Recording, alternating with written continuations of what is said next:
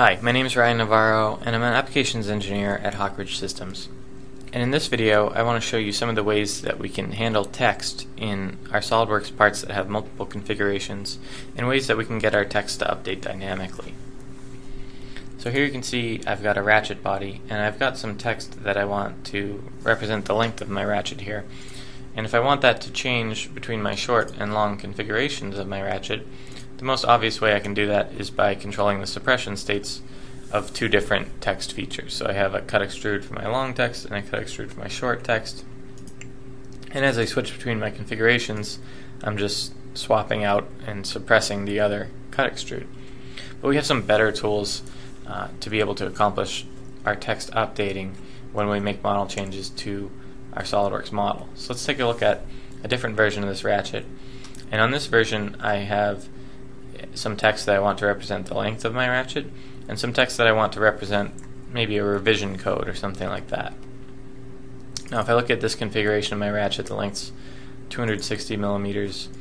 So if I were to go in and specify that as a length in here for my text, obviously when I go to my different configurations, that length text is going to remain the same. So even if I'm on a shorter configuration, it's not updating.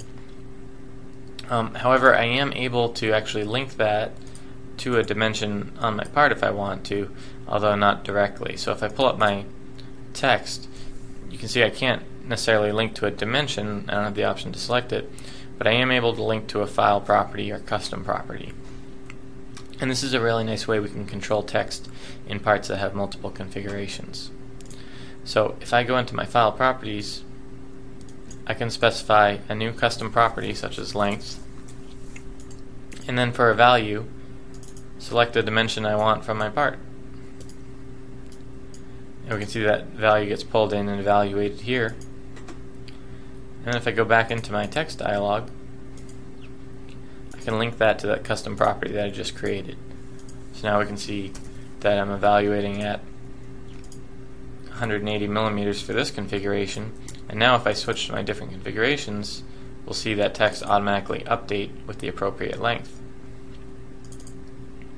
So we're accomplishing that by creating a custom property that's linked to the dimension in our model that we want to have the text of, and then linking our text to that custom property. Now another thing we may want is indicators, revision indicators say that I'll change with each configuration. So say I want this to be configuration A, I want this one to say B, and this one to say C. Rather than creating multiple cut extrudes or extrudes, I can create a configuration-specific custom property that will change for each configuration.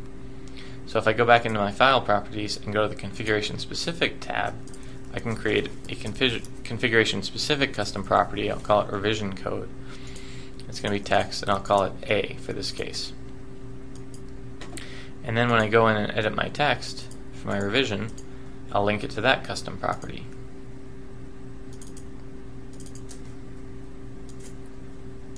So you can see that revision code here. So now I've got A as my value there, and if I change to a new configuration, I'll get an error because I don't have a value for that custom property here. So I can go into my configuration specific, type in that same information if I want, except make this one B. If I do a rebuild, we'll see now I've got my text A there, my text B there. And if I want to configure that on my last configuration, an easier way to handle the configuration of those properties is to pull up our configure feature dialog and list it out for all parameters. So now we can see I've got my custom property with my revision code here, and I can just specify the text I want to see in all my additional configurations. So you can see that's an easy way to configure your text across different configurations, whether you want it to update based on geometry changes or update based on custom properties that you're manually typing in. So I hope this video helped. For more helpful videos like this, please subscribe to our Hawk Ridge Systems channel, and thank you for watching.